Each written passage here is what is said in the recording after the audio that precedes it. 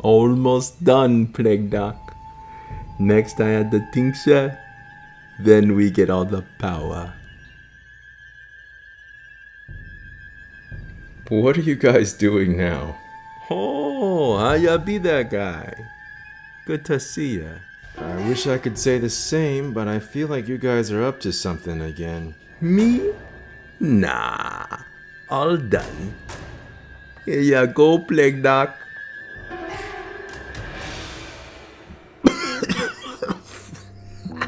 That smells like death.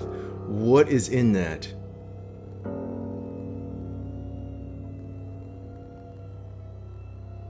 Oh, good grief. Guys, I have a better idea. Let's talk about it.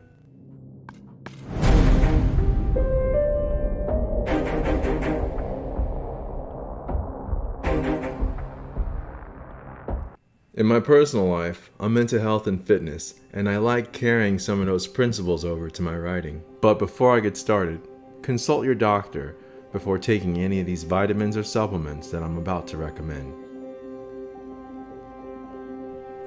No, not you, Plague Doc. I'm talking about a qualified medical professional.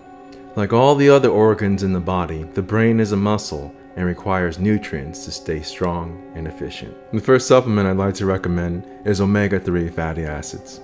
Many health institutions have written articles and reports on omega-3 fatty acids. And as always, I advise that you do your own research, as well as listening to myself or anyone else that you might get information from.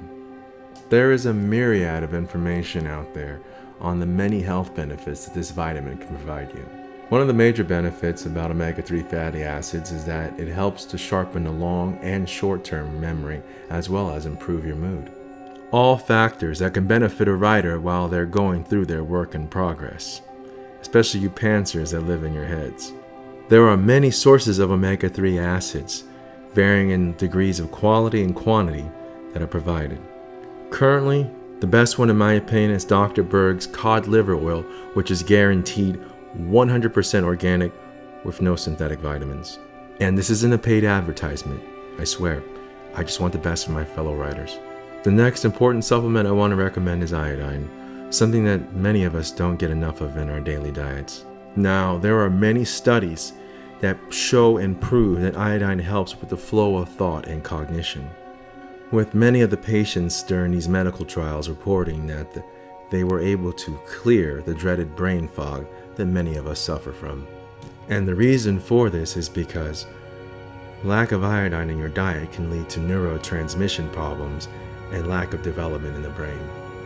Once again, consult your doctor before taking any of these, and check for any possible allergies ahead of time, and always follow the recommended dosages. Now, understand, I'm not claiming that these supplements are going to make you write the next great American novel.